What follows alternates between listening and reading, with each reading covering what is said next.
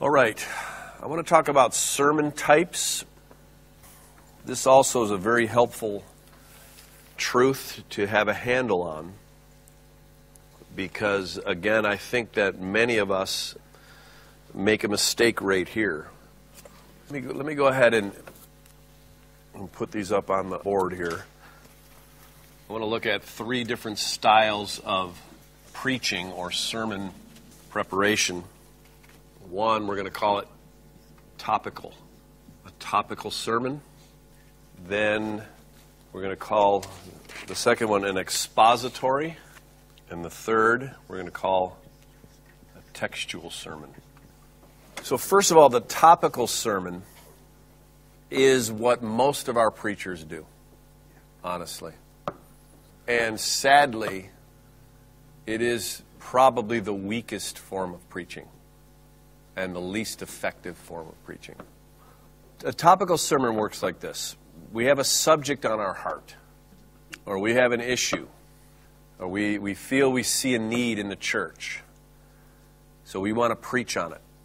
Pick any number of topics. Like I said, it could be prayer, it could be giving, it could be outreach, it could be faithfulness.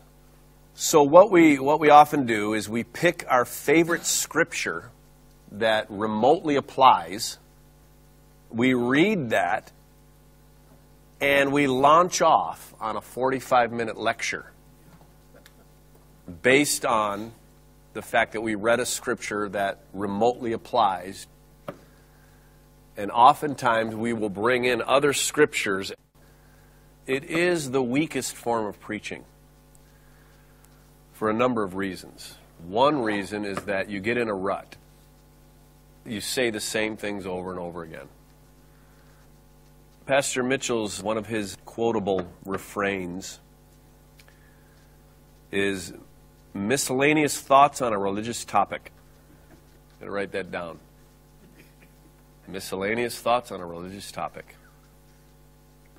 And sadly, that describes a lot of what passes as preaching in our generation.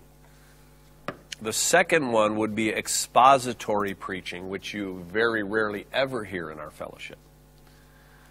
This would be more what you'd probably hear from somebody that's graduated from seminary. A lot of Baptists preach this way. It's not a bad way to preach, and actually, it wouldn't be a bad idea to learn how to preach this way.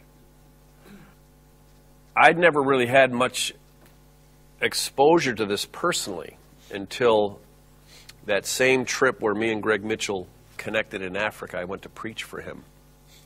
And we went out to breakfast, and he said, "Okay, Tom," he said, "look, you got to help me with a sermon here." He said, "I've made a commitment to my church that I'm going to preach through the book of Colossians every Wednesday night until I'm done."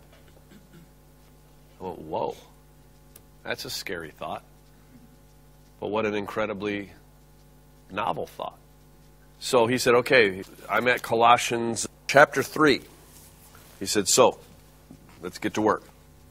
You know, what we began to do is we began to dial into the fact that the Word of God was not written in verse. It was written in paragraphs.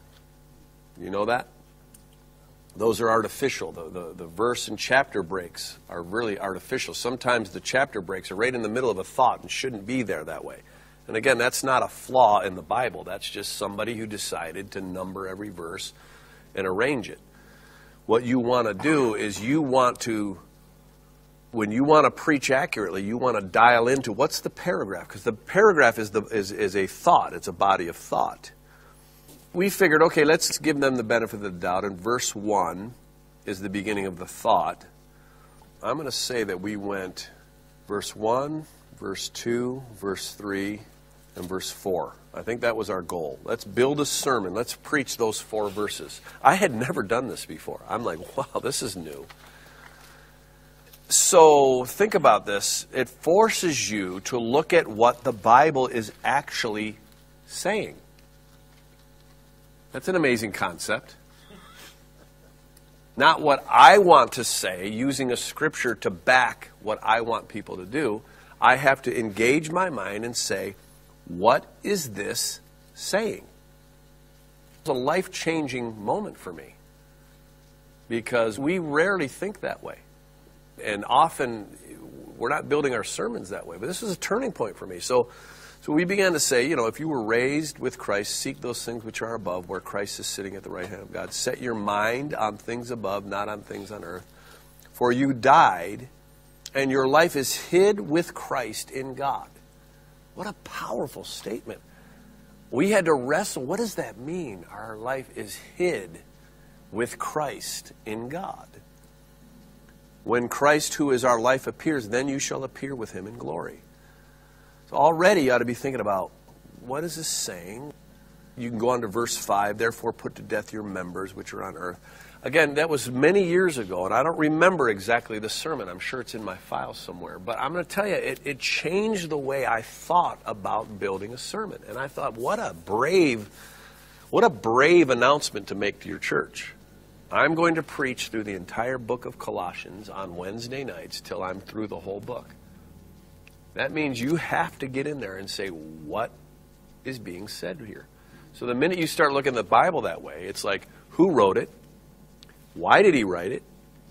What was he talking about when he wrote it? When did he write it? What are the contexts? And from that day till today, it's changed the way I study the Bible and put my sermons together. And it was a very powerful experience for me. I've never had the nerve to make that announcement myself, but it really does make you say things you never thought of. I have never thought of preaching on what it means that my life is hid with Christ in God. That's a revelation. That's in the Bible. That'll help people to know what that means. So this is called expository preaching. On a regular basis, admittedly, it might become dry. It might become wooden. If you've ever listened to the radio preachers that do this, a lot of times it's teaching more than preaching. It can lose its flair. It can be too much information all at once. It could be the shotgun approach to truth. And it may lack what we call the rhema word for your church, which you have to learn to get. But having said that, it would help us to become more academic-minded. We've eschewed the whole Bible school, and rightfully so. But you must have an academic side to your thinking, or you're going to fail as a preacher. Just because these guys in the New Testament were ignorant, unlearned men, that didn't mean that God wanted them to stay that way. Right? It was cute. The reason they said it was kind of cute. Look at these guys, never been to school, and they got dominion. But that wasn't God's ideal. Study to show yourself approved, our text says. A workman that needs not to be ashamed, rightly dividing the word of truth. That means you drive a straight path through the Bible. You're going to have to educate yourself and learn to think academically. Because if you don't, you're not going to appeal to thinking human beings. And there are people that think out there. And if you can deliver something that feeds them and challenges them, I'm telling you, people will look forward to coming to church. So that's expository preaching. Textual preaching, then, is a combination of the first two. And the best preachers in our fellowship are textual preachers. Meaning, many times there is a topic, but their thoughts are taken from a body of Scripture. And that right there, to me, is the gem. That's my favorite kind of preaching to listen to, because it's revelation. When you decide that you're going to preach on something, but you're going to submit to the text, what makes you do it? It makes you mine from that body of Scripture things you never thought of. Things that you're not going to think of on your own, because it's God's words. How novel is that? Today I'm going to preach something that God says. Not just what I want people to do and apply a scripture to it, and off I go. And between my text and my sermon is a great gulf fixed. And that's a shame, because there's so much rich truth here. So again, when I began to think this way, the best sermons I've ever preached come from this mindset. Because I'll end up seeing things I didn't expect to see. This is where revelation comes from. This is where the rhema comes from, that word for the moment, that rhema word. You have the logos, it's always the word of God. But that rhema is as you're mining this, and the Bible says you have to search for this as treasure. This is work. God has deliberately made it that way. When you begin to dig and pick and shovel at a text and begin to research the Greek and read the commentators and look at it again and bring a train of thought, I'm telling you, the Holy Ghost honors that. I brought a couple sermons that you have. Pastor Mitchell, Working with Men Who Fail, and then one of my conference sermons that I distinctly remember approaching it this way and how God just gave me stuff that I just didn't know that was even in the Bible. For my conference sermon, I had a thought that I wanted to preach perhaps on the account, fruit to your account. I'm on Philippians 4, so let's turn there for a minute. So what I'll do is, there's something I want to preach on. The first thing I'm going to do is I'm going to see if it's in the Bible. Okay? I'm going to see if I can defend what I want to say scripturally. And that's funny, but sometimes it's a rebuke. If you can't find it, don't preach it. If you can't find a text that says that you want to say, then bail out and find something else to preach on. So I'm thinking I want to preach on giving, this thing about the account. And then I got to thinking about compounding interest. That's an interesting financial thing, you know. So anyway, as I get to Philippians 4, and I'm looking up the whole thing about the account. Now you Philippians, this is 15 through 19. Now you Philippians know also that in the beginning of the gospel, when I departed from Macedonia, no church shared with me concerning giving and receiving, but you only. For even in Thessalonica you sent aid once again for my necessities. Not that I seek a gift, but I seek fruit that abounds to your account. That was the scripture that attracted me. But I'm reading this. I'm looking for point 3. I'm looking for where's the reward? Where's the motivators here? For I indeed have all and abound. I am full and have received from Epaphroditus the things sent from you, a sweet-smelling aroma, an acceptable sacrifice, well-pleasing to God. And my God shall supply all your need according to his riches and glory. There it is. How many times have we quoted that scripture out of context? That scripture is in the context of giving for world evangelism. And I had never seen that before. I'd preached it, I'd quoted it, I'd prayed over it. So I began to dig at this, okay? And the revelation that really stirred me was the sweet-smelling sacrifice. I thought, wow, I read that before in the Bible. Where have I read that before? So I began to look it up, and I found Noah. It said he offered burnt offerings, and the Lord smelled a sweet savor. And the Lord said, I will not curse the ground again. Ephesians 5:2, as Christ also loved us and gave himself as an offering and a sacrifice to God, a sweet-smelling savor. There it is again. Ezekiel 29:18, you shall burn the whole ram. It is a burnt offering, a sweet-smelling savor. So here is this connection between sacrificial giving and Christ on the cross and God having mercy on the earth, and Ephesians, us giving ourselves like Christ as a sweet-smelling savor. And right there is the heartbeat of God. I did not expect to go that direction. I wouldn't have thought of that on my own. I'm submitting to the text. I'm looking at it and going, what does this say? And that made my sermon. That truth made my sermon. And I did not open the Bible thinking, man, I need to make this my sermon. So that's what I'm talking about. When you begin to think that way, when you're beginning to put sermons together, you can have a topic. But don't just pick your favorite text, read it, and launch off on your lecture. Instead, find a body of Scripture that says what you feel the Bible says. Make sure, can I find this in the Bible? And then look around. I call it Google out a little bit. You got your Scripture. Now back up a little bit. And sometimes I'll read the whole chapter. And I'm trying to get my mind, what is the context of this? Where was Paul when he wrote this? Well, he was in prison. Why did he write it? Well, he's writing it because he's encouraging a church that gave. And I thought, this is World Evangelism Night. This is it right here. And then the sweet-smelling savor. And then the payoff is 19. My God shall supply all your need according to his riches and glory. And that word according means in proportion to. So there's your multiplication. So these are things that you find as you're digging about, okay? But that's a textual sermon. And this is when preaching for me gets really enjoyable. I can remember a sermon I preached called Someone Else. I've preached this sermon all over the world.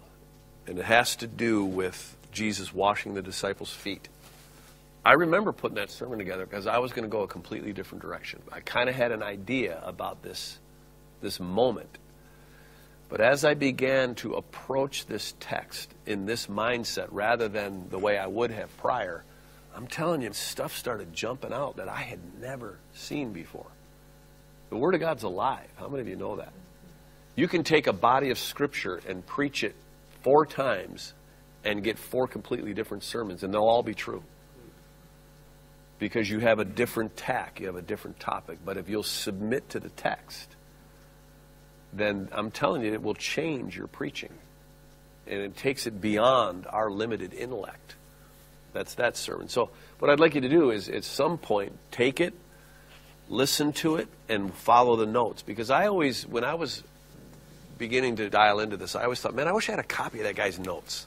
You ever wished when somebody preached, you could just see, how do you connect the dot? What does it look like from your vantage point? And so I thought that would help you. The other sermon is Pastor Mitchell working with people who fail. This was a men's rally in Phoenix. This was after I had spent some time with Pastor Mitchell.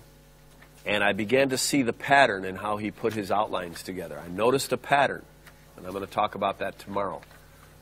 I sat down with a blank piece of paper, got out my pencil, and I said, okay, I'm going to see if I can outline Pastor Mitchell's sermon. I'm going to see, as he preaches, if I can reproduce his outline. And I couldn't believe how easy it was.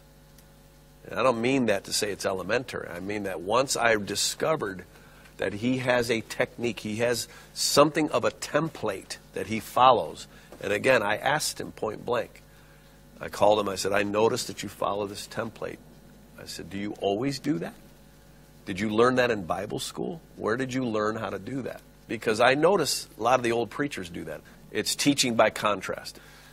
Point 1, the power of holiness. A will be what holiness is not, and B will be the text says.